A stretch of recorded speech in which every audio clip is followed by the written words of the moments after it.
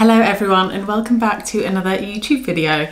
So in today's video I'm going to talk about how I cleared my skin. So I'm sure that you know about my issues with my skin if you have watched any of my YouTube videos, because I literally rattle on about it all the time. But if you're new and you don't know, so I came off the contraceptive pill I think like a year ago, or a year and a couple of months anyway. So I am 31 and I previously tried to come off the contraceptive pill maybe around 24, 25. At that age I had a really unhealthy lifestyle, which I'll go into in a little bit more detail later on. But when I tried to come off the pill the first time, my skin erupted, and I'll put some pictures up over here.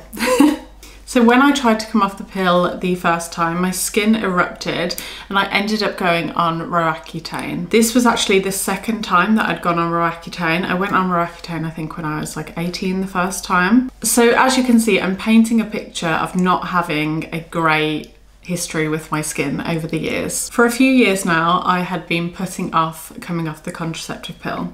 And the reason why I wanted to come off in the first place was because of fertility, basically. I'm not planning to have kids anytime soon, but I am also in my 30s and sometimes it takes a while for the contraceptive pill to clear out of your system. So I just wanted to give myself enough time basically for my hormones to regulate on their own. But the reason why I was so terrified to come off the pill, as you can imagine, was because I didn't want bad skin. I didn't want acne in my 30s. Acne, I think, is something that you associate with someone much younger or a teenager. But yeah, it happens in adulthood as well, which is really annoying. I'd been on Roaccutane twice, as I mentioned, and it was a godsend, I do have to say. I'm not going to say too much about what Roaccutane is and the process of taking it because it was a while ago and it's not really my area. However, what I do know is the process of taking Roaccutane is quite intense, and I think really it should be used as a last resort. This time around I wanted to be really prepared for if my skin broke out, which it did, and I wanted to try my best to get as clear skin as I possibly could holistically, and I'm going to talk you through exactly how I did that now. And just for some transparency, I don't have any makeup on now, and I thought that was really important to do during this video so that you can see what my skin is like now. So I still get the odd spot, I think I've actually got one under here, but compared to what it was like whenever I came off the pill about 6 months in, it is not even comparable. I also do want to say that I don't think my skin is cured, even if that's even the way you phrase it, but I've definitely figured out a way to manage it. And the way that I've looked at it really is that my skin is just different coming off the pill and it needs different things. So the first place I started was with my nutrition, which is apt since that is literally my job. I am a fitness, Pilates and nutrition coach. So basically, in a nutshell, I just cleaned up my diet. I cut out alcohol. I focused on whole foods and processed foods. I tried to get as much colour onto my plate. I also focused on anti-inflammatory foods. I have a list of them, which I'm gonna attach to the video over here. But I try to pepper those into my diet basically as much as I can. Another thing, and this is a big one, that I did whenever it came to diet was cut out sugar, which I know is depressing. I didn't cut it out completely, and I still ate natural sugars, so I still ate honey and fruits, things like that. But any refined sugars, I just cut out of my diet as best as I could. If it was the odd birthday or I really fancied some chocolate or a slice of cake, I had some chocolate and a slice of cake. But the interesting thing is that I saw it on my skin the following few days. Sugar is super inflammatory and acne is a form of inflammation, so that's why I decided to cut back on it. I now probably eat more sugar, but again, I do notice it on my skin whenever I do. I mentioned then that I cut out alcohol, and that is a really big one for me.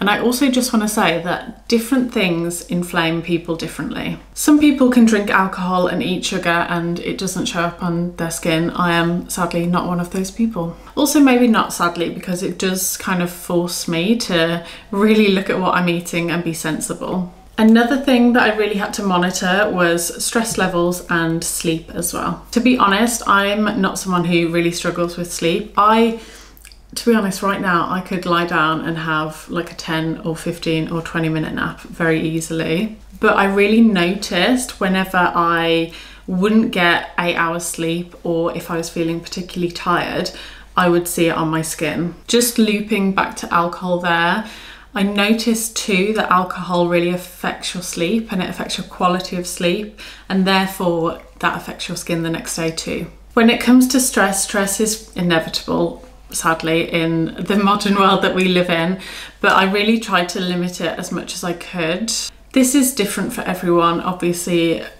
Jobs vary, lifestyles vary, but I think it's important to set boundaries for one, and also have coping mechanisms. So me, for example, if I'm feeling stressed, if I'm feeling anxious, I just need to go for a walk and that clears my head. And I know that sounds like the most basic B thing to say, but it's true, it works for me. So this time around, coming off the pill, I had a much healthier lifestyle. Whenever I tried to come off the pill previously, I was going out a lot, I was smoking cigarettes, I was eating a lot of processed food, I wasn't eating very much, I wasn't getting much sleep, I just had a bit of a party lifestyle basically. And so this time around, I feel like my acne wasn't as bad, but I am gonna show you pictures anyway of what it was like. So my skin, this time around, coming off the pill, started to break out around month 6, something like that. And I was prepared for it. And one thing I did to prepare was get monthly bespoke facials. And the reason why it was really important for me to get bespoke facials was because I didn't really understand my skin. It kind of felt like it had gone a bit combination-y. Is that a word? I don't know. Anyway, so it was breaking out all around here. It was very oily and it was dry in patches too.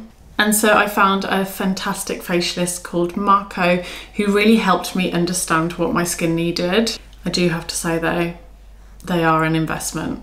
And when I was coming off the pill previously, I just wouldn't have been able to afford them. So I'm very privileged to be able to do that now, but they definitely helped. And I feel like I wouldn't be transparent if I didn't say that that really helped with my skin too. Speaking of investment, so Marco really taught me the products to put on my skin in order to maintain it during the periods when obviously I'm not seeing him for a facial. So I thought what I would do is just talk you through some products that I use. So Marco put me on to this Clinicare range, which is for inflamed skin. So I have a 1-step, a 2-step, and a 3-step. He also put me onto this, which is literally, I don't know what's in it, but it is a godsend. So it is the Hypo 21 Heal Your Skin Purifying Skin Spray, and it's medical grade, I think that's what they say, and I just pop it anywhere where I tend to have breakouts, and since I've been using that, I very rarely have spots. So every morning, every evening, I go through all of those steps, and then in the mornings, I'll always use a sun cream. Everyone should be using SPF, I don't care what you say, but me in particular, I have very, very naturally fair skin. So this I put on every day and I love this one. It's La Roche-Posay Age Correct. I know this isn't a video about anti-aging. I'll probably do another video on that in the future. But I think just on the subject of knowing your skin, I think it's really important whenever it does come to aging as well. So a fantastic book that I have previously read is The Wrinkle Cure by Nicholas Perricone. You probably have heard of the skincare brand Perricone.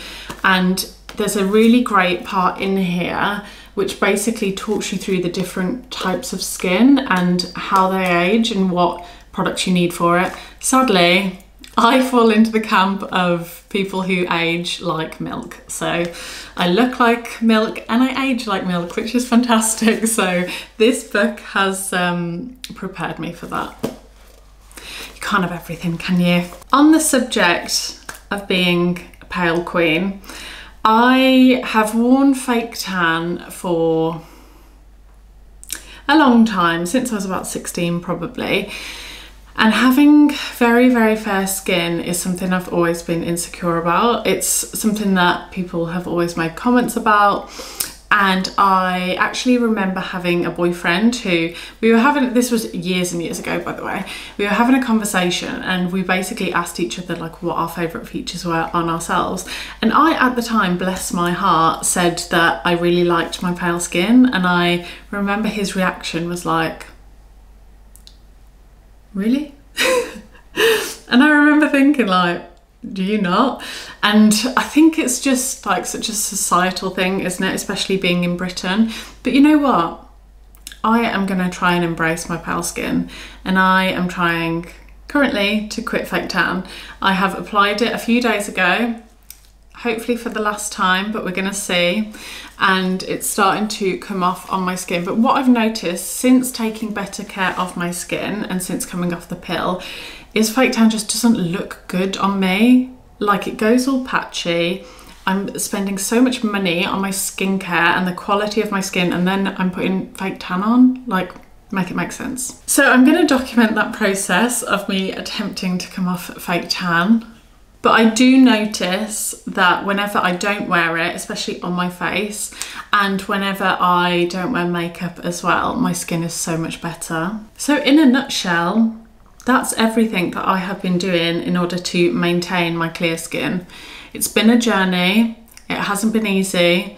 I've had to throw a lot of money at it. I've had to throw a lot of time at it, but it has been so worth it. Thank you so much for watching this video. If you have any more questions, pop them down below and let me know also what other videos you'd like to see from me. Have a lovely day, and I'll see you in the next one.